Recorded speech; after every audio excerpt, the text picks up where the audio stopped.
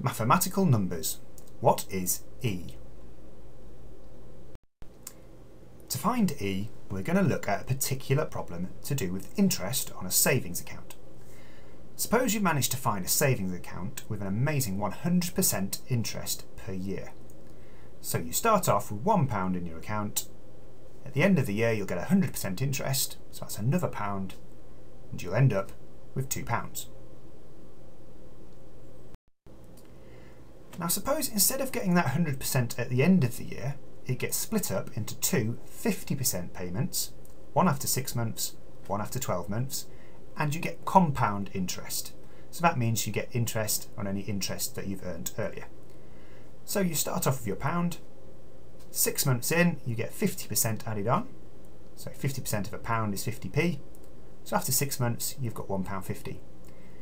After 12 months you get 50% interest again, but this time you're getting 50% of £1.50, which is 75p, so you end the year with £2.25. So although the two percentages still add up to 100%, we're actually ending up with more money than we would have got with the one-off payment. Let's try splitting this up more. So now we're going to have 4 interest payments of 25% each. So again, they add up to 100, and we're going to get them at 3-month intervals throughout the year. So again, you start off with your £1. We're going to get 25% interest after 3 months, which takes us to £1.25. We're going to get another 25% after 6 months, so that takes us to £1.5625. After another 3 months, we get 25% again. And at the end of the 12 months we get another 25%, which means we end up with £2.441406, or roughly £2.44. So again, that money has increased. Now is this going to keep happening? It seems like if we keep splitting our payments up into more and more payments, splitting that 100% up into more chunks, given out more frequently, that maybe this amount will keep on increasing forever. Well, let's keep doing it. So we've already seen that if you receive the 100% payment at the end of the year, you end up with £2. If we split it half yearly, you get £2.25.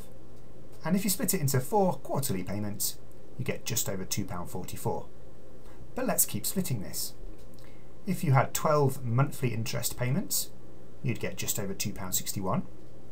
If we did it weekly, you'd get slightly more than £2.69. Daily, £2.71. Look what happens now.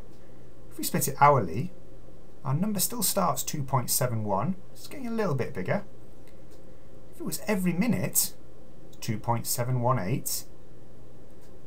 Every second is still 2.718. So you can see that this number is converging to a number beginning 2.7182.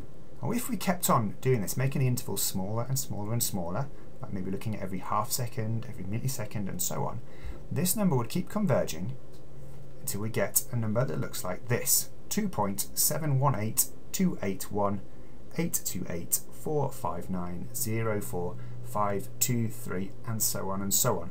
This is an irrational number, it never ends, it never repeats itself, and we call it E, and it is a very important number in mathematics. Now there is another way we can calculate E. If we look at this formula here, E is actually equal to the sum of 1 plus 1 over 1 factorial plus 1 over 2 factorial plus 1 over 3 factorial, and so on and so on. Why, that exclamation mark there, factorial, means you take the number and multiply it by all of the integers below it. So for example, 5 factorial is equal to 5 times 4 times 3 times 2 times 1. The more terms you put into this sequence, the closer and closer you get to that value of E that we've already looked at.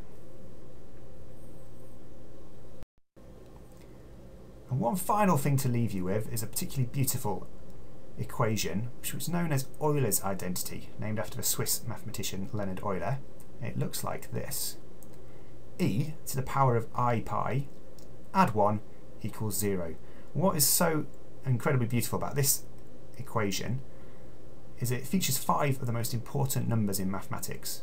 You've got 0 and 1, you've got e, pi, and you've got I, the square root of the negative.